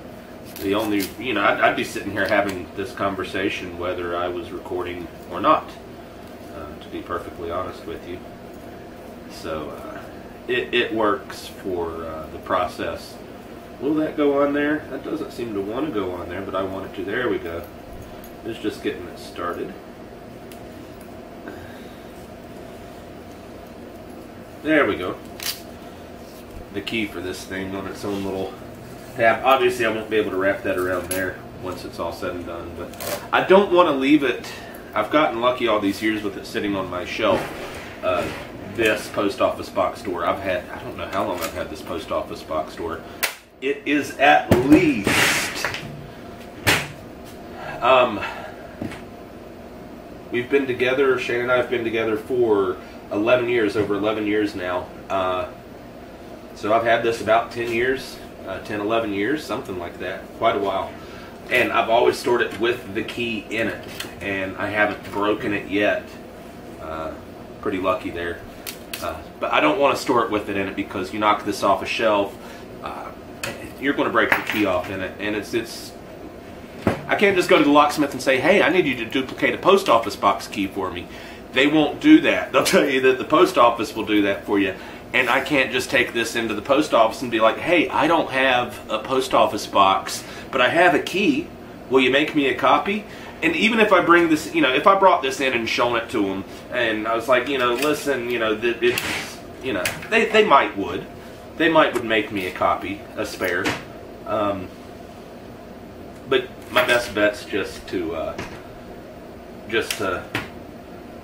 leave the key out so I don't risk damaging it. And if I ever did, I will shoot a video of these at some point here soon. Here they are. Let's see which way's the right way up. There we go. of 2 more post office boxes, or post office box doors. So this style here that has 2 combination wheels, A through K, and then L through V, and spaces in between. Let's see, so you've got 1, 2, 3, 4, 4 spaces between each letter. So you can do the math on how many combinations you have there. You just choose one on each dial.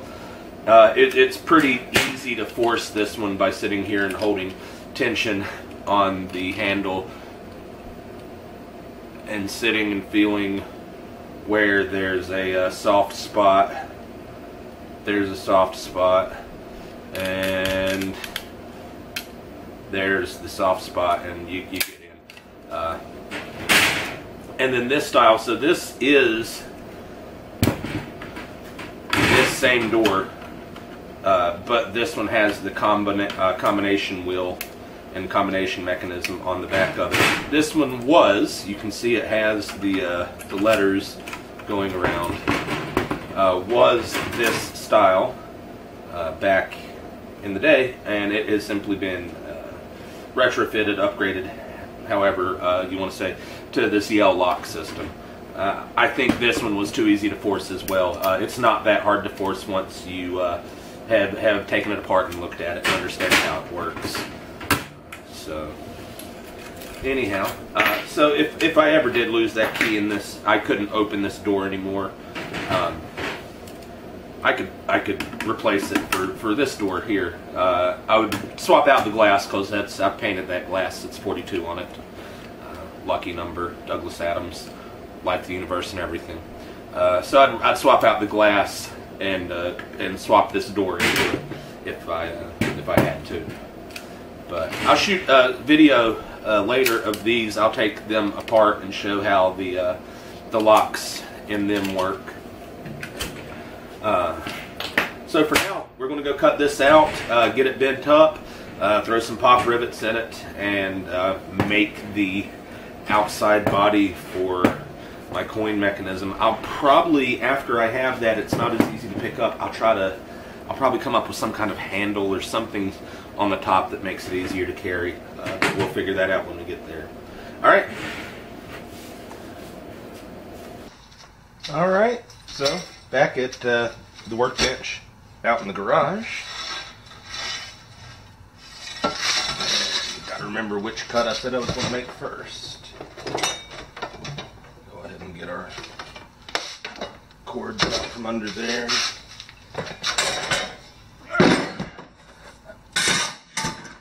Be awesome if I prepared for this stuff ahead of time, right? And actually had my workspace clean, ready to go. But nah, nah, we're not going to be doing that. I don't know why I'm bringing it back that far either. I'm cutting out here.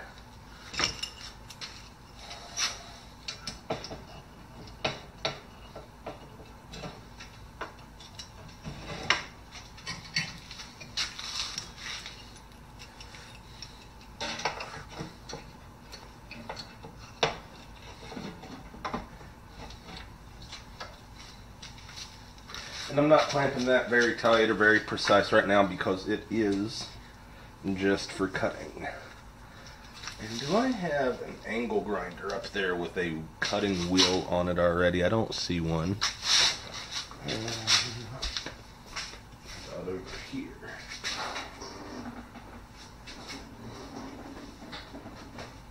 No. It's a wire wheel, that's a grinding wheel. I didn't think so, but I was planning on using this anyway. It's just if I had faster, I was going to use faster.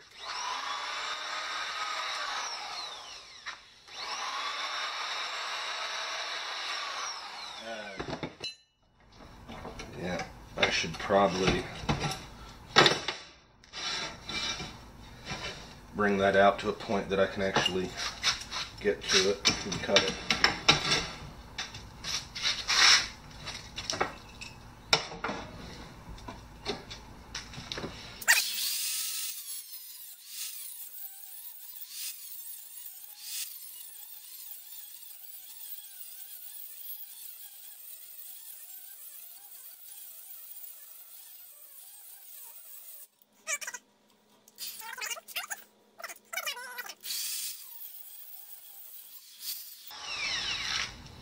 don't want to, you know, just cut that off and let it hit the ground. It might hit my my safety shoes, and I don't want to put a scuff in my safety shoes.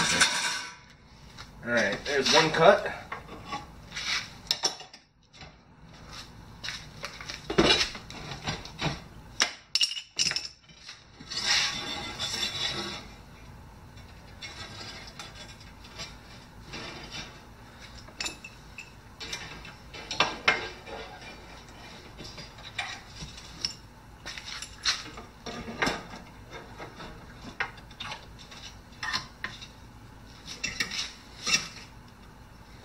All right.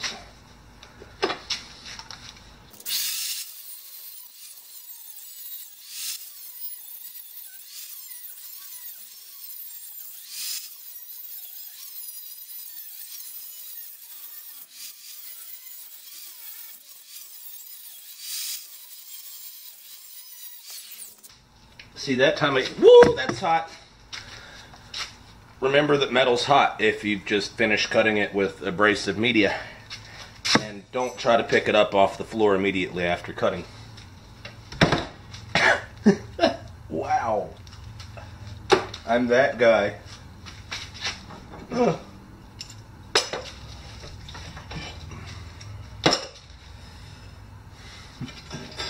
Alright, there's that. And then there's one last cut. That's right there.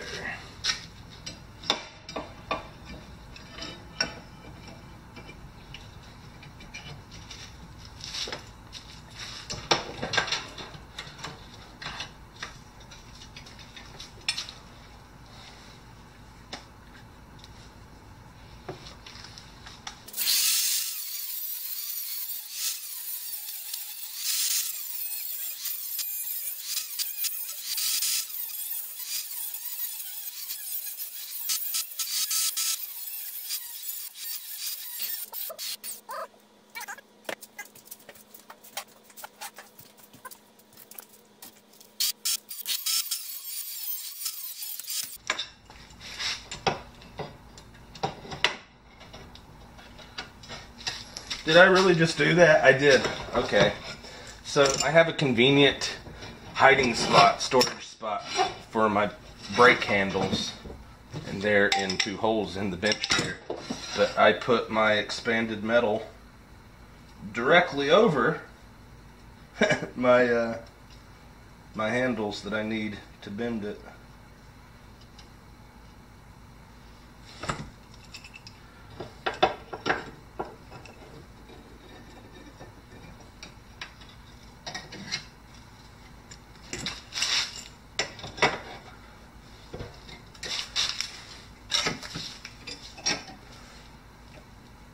Alright, looks about right.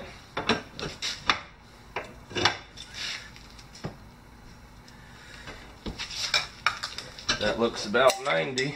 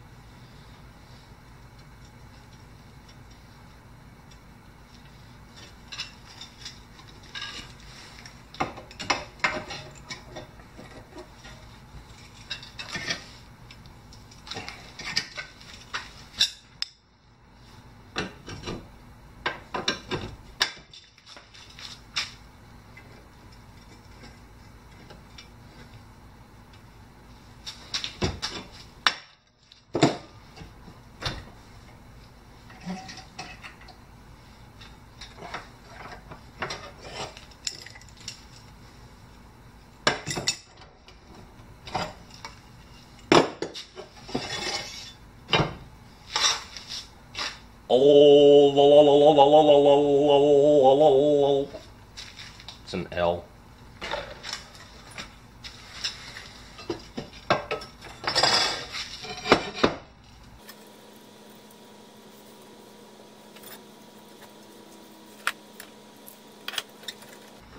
I guess technically that was a J. I am sorry. I'm going to single-handedly be responsible for the miseducation of our nation's youth by telling you that that was an L when it clearly had the little piece at the end that made it a J. I don't use lowercase letters, but I guess it's still a J. Sorry. J instead of lo.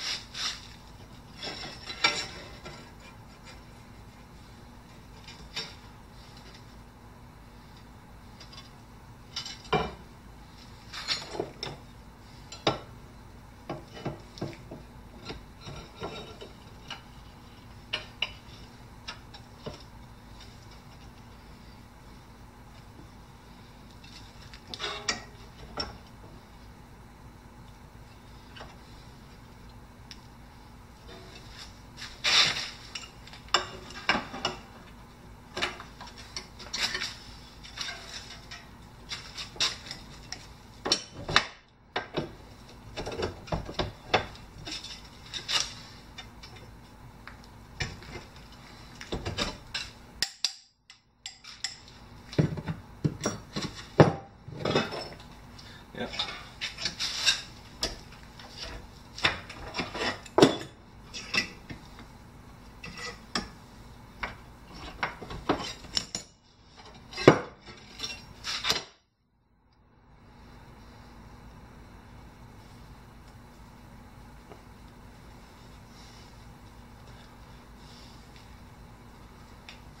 Okay, so welcome back to the workbench.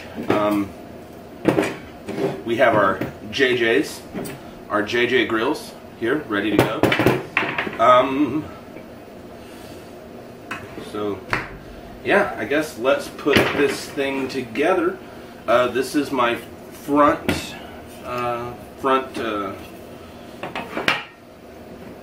piece of channel, and I wanted to set these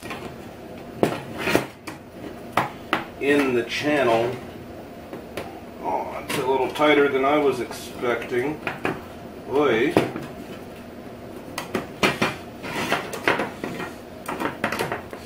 Come on. Let's just hand-fist it in there. There we go. Ha! Huh. Like a glove. So, wow, that was a little tighter than I expected. I hope. I hope.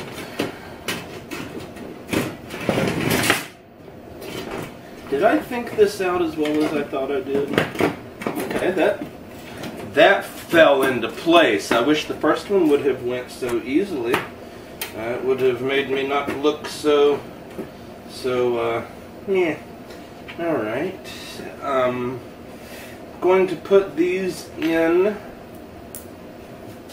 but I'm going to leave them loose until it's all the way together, so I'm not going to use these washers. I am going to use some washers with little, or some nuts with some sun washers built into them, because those will bite the back of this grid really well as I go to tighten this up later. So what I figure, if I leave these loose-ish for now, what that will allow me to do is completely screw stuff up. If I leave them a little loose-ish for now, maybe I won't. Maybe I'll go ahead and tighten this one down. And I can always loosen it back up if I need to. Yeah, that's what we'll go with.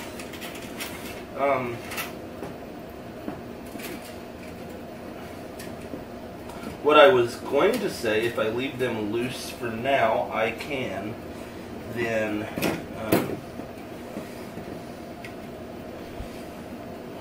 make this fit more tightly once it's all together, and then tighten it down. But that doesn't seem to, that it's going to work very well. It's just going to come loose as I'm trying to put stuff on. Actually, it just occurred to me, if I put those in now, I won't be able to get this in. So,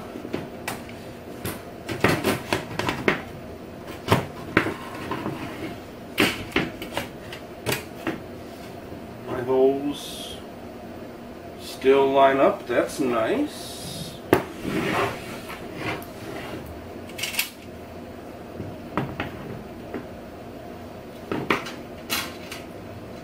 Ruh-roh ready.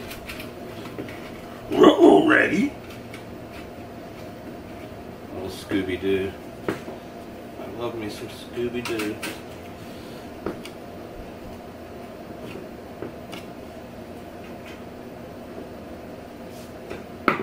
Alright, we'll get that to line up a little better once it's all together.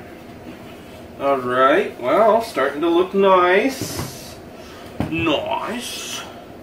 Now I love how there's just the plug here and the plug's ready to go right here in the back. You just open the door and hook it up. So that is what allows me to be able to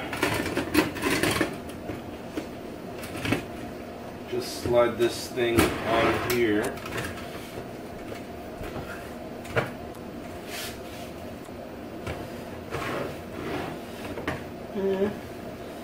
Come on. Come on. There. Yes. Yes. No. No. Yes. Yes. Yes, there it is. Oh, I need to line up. And remember, I was worried about being able to line up my pieces of all thread. Well, now that I have the side open, I can stick a pokey device inside and line up my all thread to my holes. That worked surprisingly well. Oh wow, I am liking this. Whenever you get to the end of a project and it just comes together. Oh yes, yes, yes, yes. Mm-hmm. Come on, get on there. If I put it on the tool, the handle will help me get 90. There we go. Get that bolt started. Cinch it down.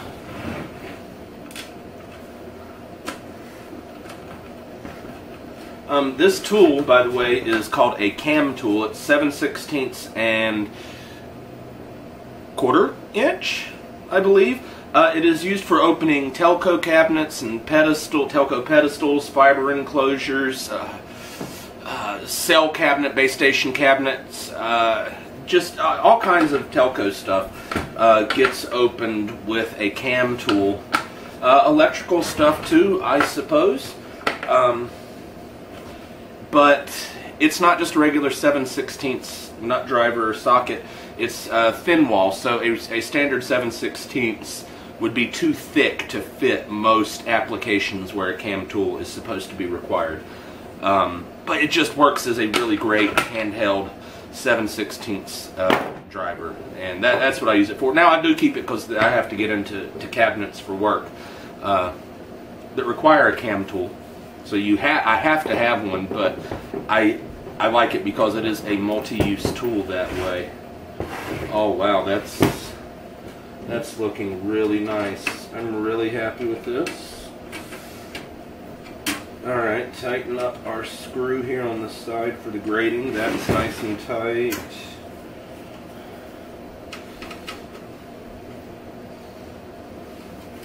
Oh yes. Oh yes.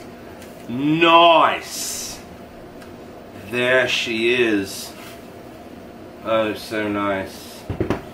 Currently has 68 counts on the meter. So let's go ahead and set tools out of the way. Dump our coins out here. Go ahead and hush phone, I'm shooting a video. Jeez. Alright, go ahead and watch the meter. Zeroed it out. Beautiful. Empty coin box. Close the door. Sorry, I'm getting excited now. Find the wire. Plug it in.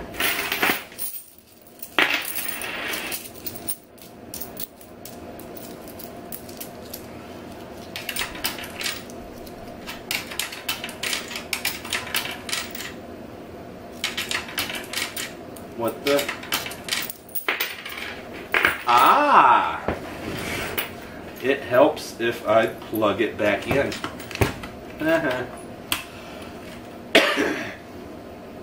Silly me. Alright, and I saw the LED flash as I plugged it in. That's nice. Make sure. Hey, it works. Alright.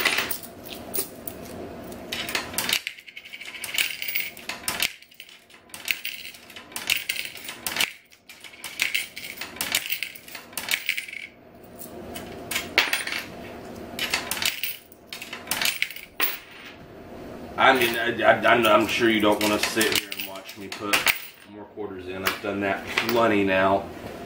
I'm very happy with that. I wasn't going to do the sides. I knew I didn't want to do the plexiglass sides on it because it's just, the front and back are plexi and it was just, I didn't want it.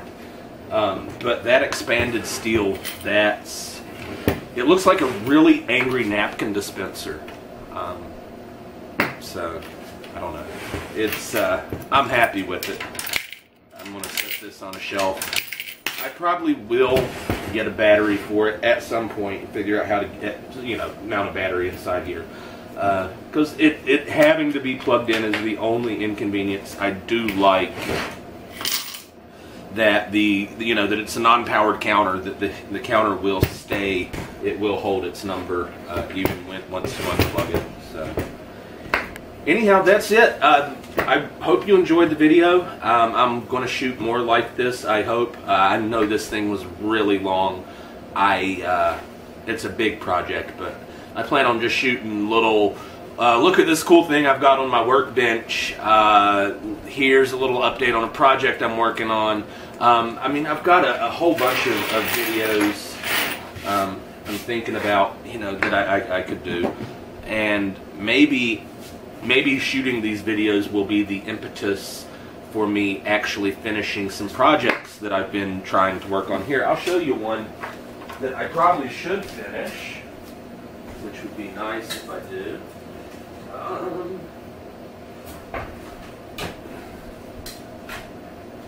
Alright. So,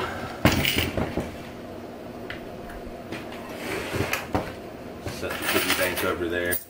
Now, let's see, I've got these 2 quarters, it likes to reject. Yeah, see, it rejected that one. It took that one. It took it that time, but it likes to reject those. Anyhow, let's put another quarter in. Woo, so fun. This is going to be a base for a 4-track or 4-channel Lionel train speed controller, the classic one that Gomez Adams had for his train set, and the Adams family, Gomez? Yeah, Gomez Adams had for his train set.